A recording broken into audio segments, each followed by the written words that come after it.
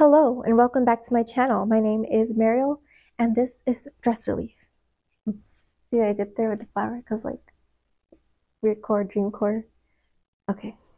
So if you couldn't tell by the title, today we're talking about a few more lesser known aesthetics. So we're going to cover Weirdcore, Dreamcore, and KIDCORE. I feel like these have been recommended before, but I've been kind of avoiding them, at least like Weirdcore and Dreamcore, because I can't find a lot about their fashion online. I feel like it's an aesthetic based more on like visual images rather than fashion, so it was a little bit of a challenge to research this to come up with like fashion items to look for here. Now before we get started, a really quick spiel on my new Discord server that just launched. I created this server as a way to build more of a community where you can talk about fashion and aesthetics, and it's 100% free, everyone's welcome, and I just want people to be able to share their outfit ideas, share new aesthetics they found. You can even share new books, TV, movies, hobbies you found related to different aesthetics, talk about really anything related to fashion and aesthetics. So it's already growing a little bit and people are sharing their outfit ideas, and I think it's just a lot of fun. So if you're interested, definitely check it out. I'll link it down below. I also hope to plan some events on the server, maybe like an Ask Me Anything or maybe even a monthly book club if people are interested in that. So I think it's going to be a lot of fun as this community grows, so definitely check it out. Other than that, follow me if you aren't already, and let's jump right into it.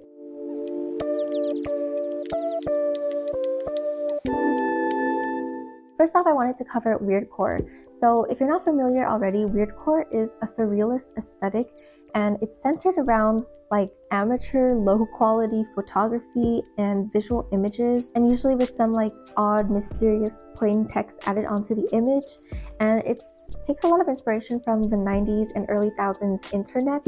So amateur editing, primitive digital graphics like red circles, colored borders, sparkles, and low-res photography and image compression. And one very important element, if you're taking notes, highlight this. If you don't have a highlighter, I don't know what to tell you, but they often have like an unsettling element to it, or like an element of fear or despair, usually using like liminal spaces and text. But it can also be like nostalgic and comforting in a way. It's like when you can't get an image out of your mind just because it's so weird or disturbing. So you just like can't forget it. While I was researching, I came across the r/Weirdcore subreddit, and one user described it as a sense of empty nostalgia. I feel like this is such a perfect description. They said Weirdcore is what vague, distorted memories look like to me. You feel a sense of bliss and nostalgia from when you were a kid, yet that ominous feeling that comes from Weirdcore images is their complete lack of any life. Like someone left everything there exactly as it was, no sign of a struggle or anything. The people just disappeared. And I just feel like that really captures the vibe of Weirdcore perfectly. Some motifs you would see a lot include eyes cropped out of a human face, ominous text, liminal space, insinuations of impending doom, apocalyptic themes, nostalgic themes, use of dark colors and bold red, internet or computer references, video game references, distorted images, shadow figures, or hallucinations. Like I mentioned earlier, it's definitely more of a visual aesthetic than a fashion aesthetic, so I'm going to try my best to interpret it into a fashion style and use what little I can find on the internet to kind of come up with what items and what elements to look for to build a Weirdcore wardrobe. So I did mention dark colors or like a bold red color earlier, but I feel like the color palette really isn't too strict, because I think the most important part of Weirdcore is just getting that like unsettling yet nostalgic vibe down. So I feel like that's what you should focus on more rather than a color palette. I also think you could take inspiration from the 90s and early 2000s because the aesthetic takes inspiration from that time period.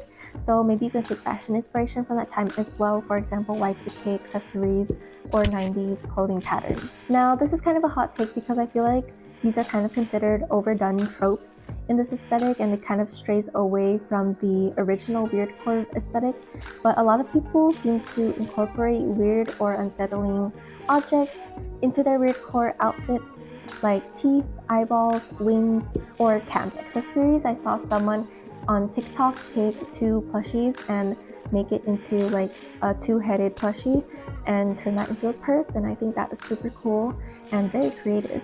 So you can do something like that. I really recommend playing around with plushies like that. I think that's such a cool and camp accessory to add to your outfit. Hey baby.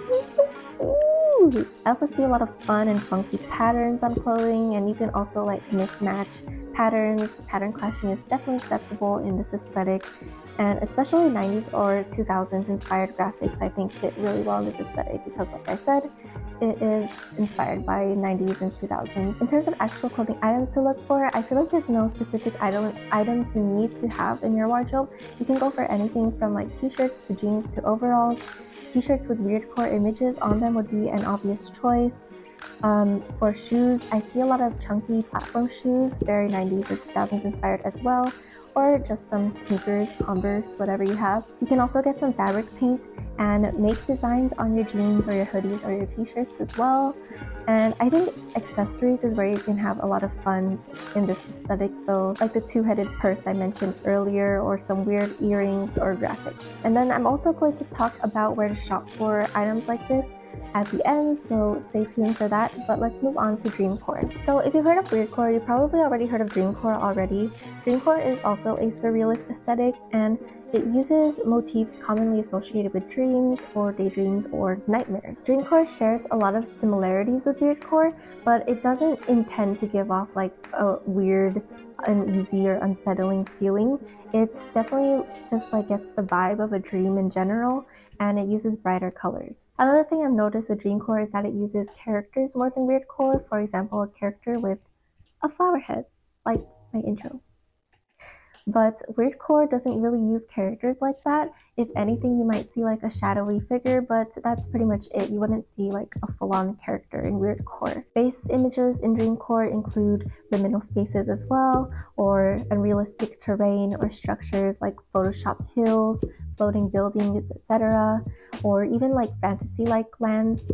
It's usually just trying to get like a dream-like quality, like the name suggests. And like I mentioned, the color palette is usually lighter tone or pastel, or even like bright rainbow vivid colors. In terms of fashion, I feel like it's very similar to Weirdcore because you'd also see like those teeth and eyes and wings as visual motifs, but of course the color palette is a lot lighter, and you can also see other visual motifs like rainbows, bubbles, sparkles, orbs, old CRT televisions or computer monitors, especially used as like a head element, flowers, mushrooms, or strange creatures in general. You can also go for t-shirts with Dreamcore graphics. Like Weirdcore, there's no specific items you need to go for in your wardrobe, so you can have t-shirts, skirts, pants, dresses, whatever you want. Don't focus too much on the clothing items. I think you should focus more on the graphics and the visual elements from Dreamcore and the accessories. And next I wanted to cover KIDCORE. So KIDCORE is definitely a lot more fledged out and has a lot more resources for learning about the aesthetic and fashion resources as well. And basically it's an aesthetic that centers around bright colors and rainbow colors and nostalgia for the 90s and early 2000s, specifically for like kid themes and like toys and cartoons and things like that. So for a color palette, you definitely want to go for some bright, highly saturated colors you'd frequently find on kids' toys, and like primary colors like red, yellow, and blue. And for visual motifs, you'd see a lot of playgrounds, stuffed animals like Beanie Babies, Furbies, Lisa Frank artwork, rainbows, bedtime stories, books, rabbits, squirrels, and mice, alphabet blocks, board games, balloons, fidget toys, frogs, just things you'd be nostalgic for if you grew up in the 90s or 1000s. And next, let's talk about some fashion items to look for to incorporate into a KIDCORE wardrobe. For tops, I'd go for collared shirts, graphic tees, especially of kid shows or cartoons, simple patterns, animals, puff sleeves, baseball tees, pajamas. For bottoms, I'd go for jeans or jean shorts, especially with patterns or glitter on them. Overalls. For shoes, I'd go for old worn sneakers, light up shoes, maybe some Heelys, that would be really cool. And for accessories, I'd go for striped socks, stockings, friendship bracelets or necklaces, band-aids, plushies, temporary tattoos, slap-on bracelets, rainbow loom bracelets, or stickers. I feel like the color palette is very important for KIDCORE, so you can just go for like super bright colors. And for clothing items, just have fun with it. Wear things you would have worn as a kid and channel your inner child. Like I recently got myself a Tamagotchi. I'm not super into KIDCORE, but I feel like a Tamagotchi would be perfect for this. So just have fun with it and just like heal your inner child by like letting yourself indulge in those things. And finally, I wanted to talk about where to shop for these aesthetics. I feel like you can kind of find these items in like the same places. So first off, thrifting. I always recommend thrifting because it's more sustainable and you can find a lot of cool items there and unique items, especially with these aesthetics because I feel like they're so 90s and 2000s inspired. You can find a lot of clothing from that era in thrift stores right now and on thrifting apps like Depop and Mercari and Vinted. You can also DIY a lot of clothing, especially for Weirdcore and Dreamcore. I think you can get really creative with those, like the plushie I mentioned earlier. So you can make a plushie purse of your own or paint some designs onto your t-shirts or your hoodies. A little fabric paint goes a long way. You can also like use bleach and a paintbrush and bleach on a design. Or you can even buy iron-on transfer paper and print out Weirdcore images or Dreamcore images to put onto your t-shirt or hoodie or tote bag or something like that. Elfric Eden is an option I see recommended a lot. They have cool sweaters with designs that kind of give off Weirdcore Dreamcore vibes as well with the landscapes. I haven't shopped from there myself, but I see it recommended a lot. ModCloth also has a lot of weird funky patterns that I think would fit really well into these aesthetics. Lisa Says Ga is also another colorful and fun option. Lucy and Yak as well has funky patterns and graphics, and it's a sustainable clothing brand, so I always love recommending sustainable brands. Fashion Brand Company is also a very interesting option. Their items are so camp and so cool, so I definitely recommend checking them out. Tunnel Vision is a great option for alt clothing in general, so you might be able to find some fun options there.